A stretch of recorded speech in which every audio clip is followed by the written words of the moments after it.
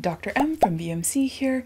Today we are going to cover a topic that every pet guardian should be well versed in, hip dysplasia. Let's ensure that your cats and dogs can strut through life in comfort. Join me, you'll learn something today.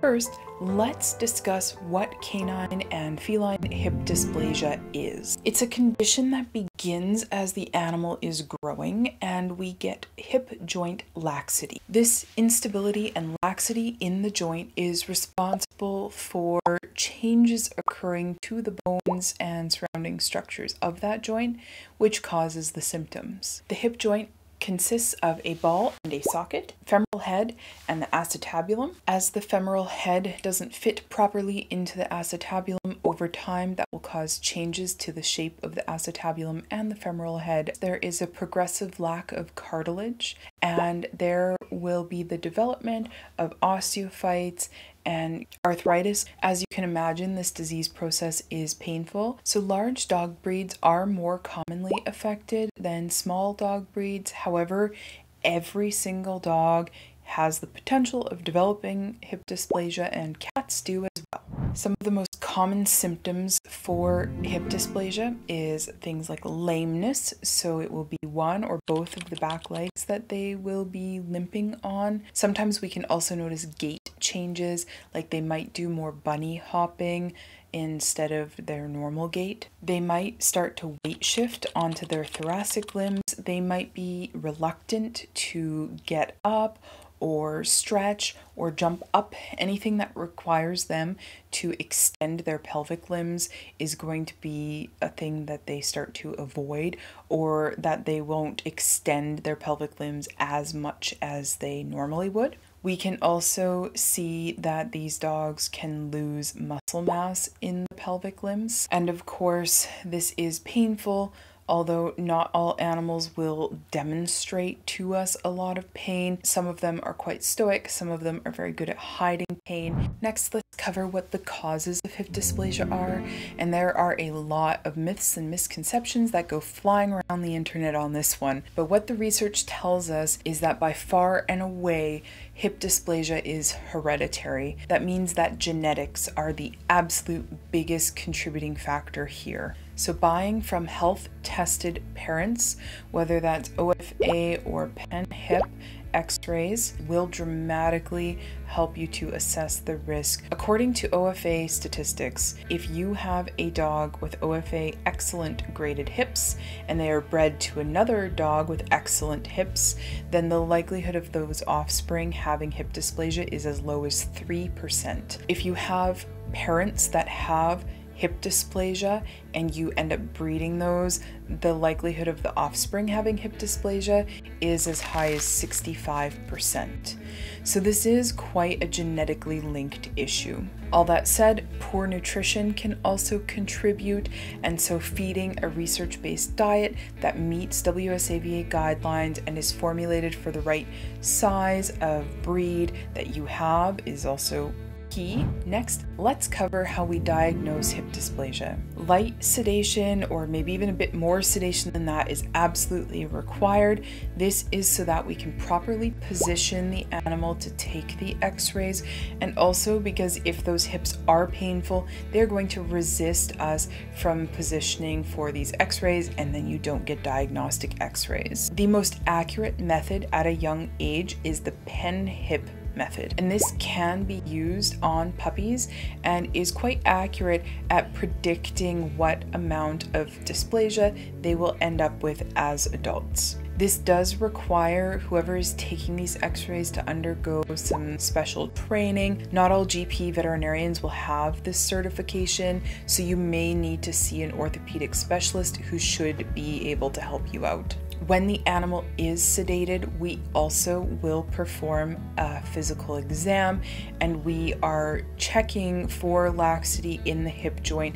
We call this the Ortolani sign, and that will also be part of the workup. If the Ortolani sign is present, it generally means those dogs will have arthritis by the time they're even a year of age. We also can take OFA style x-rays. These are most commonly used by breeders. However, they are not accurate enough with young puppies. It's recommended the earliest you would take a set is at 1 year, but then you need to recheck them when the animal is 2 years old to get a final idea of what those hips look like. If you have a young animal that you are concerned about, 1 and 2 years of age is too late to start a lot of interventions, and so you would need to pursue the pen hip x-rays instead, because the earlier intervention can be implemented, the better it is for the animal. Let's dive into the treatment of hip dysplasia. The most important thing is that early intervention is absolutely crucial here. This is because we are trying to start intervening before the hip joint cartilage is damaged, more painful, and arthritic. Puppies as young as 10 weeks old can be appropriately diagnosed with hip dysplasia, and treatment can be started. Between 10 and 18 weeks old is often when we would consider a surgical procedure, juvenile pubic symphysiodesis. This is a surgery that needs to be performed by an orthopedic specialist. However, we do have research showing that the outcome is generally quite successful. JPS is a fairly minimally invasive surgery that is performed by closing a growth plate near the bottom of the pelvis. This results in selective growth of the pelvis so that the acetabulum ends up covering more of the femoral head over the next 4 to 6 months. For treatment option number 2, we are going to discuss the double or triple pelvic osteotomy. This is another option that is available for immature dogs, generally less than 8 to 10 months of age. In this procedure, you cut into the pelvis in 2 or 3 double or triple spots, and that part of the pelvis is rotated to provide better coverage of the femoral head, reducing the hip laxity. The DPO is a less invasive procedure as only 2 cuts are required, and that tends to be more commonly used these days as we've had advancements with our orthopedic plate options. Needs to be noted that dogs who already have arthritic changes are not going to be candidates for this type of procedure. Reports of long-term function tend to be good to excellent. The third treatment option is a total hip replacement, or THR. This is considered the option for dogs who are too old for the previous 2 treatments we discussed, or dogs that already have arthritic changes present by the time they are diagnosed. A total hip replacement involves removing the femoral head and also reshaping the acetabulum to create a new and artificial hip joint. Dogs need to be older than 1 year of age before this procedure can be considered, and in general, this procedure is an excellent one that gives dogs greatly reduced pain and a wonderfully improved hip range of motion. Last, let's cover our 4th treatment option. This is a bit more of a salvage procedure. Femoral head ostectomies aren't recommended very often.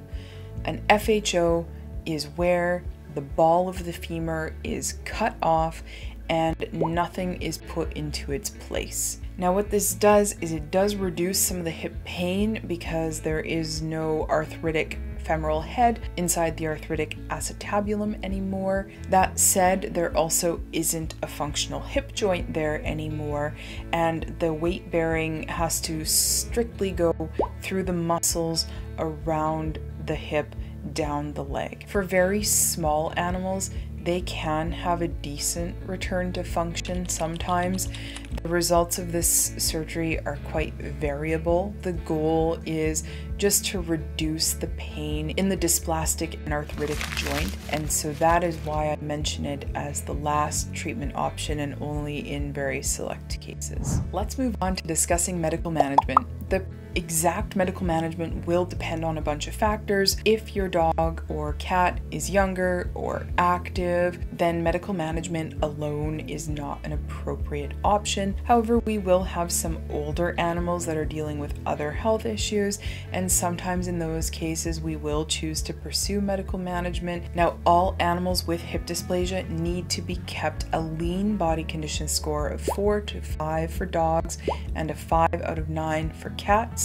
On medical management alone, we also cannot expect a very active lifestyle. We need to limit exercise to whatever that individual patient can tolerate without becoming more painful. In the previous series I did where I went more in depth on arthritis management, I have a video where we cover the different options for pain management. So if you wish for more information on those medication and supplement options, please see the video description. Part of management also means that we need to be pursuing conditioning and rehab with a certified professional.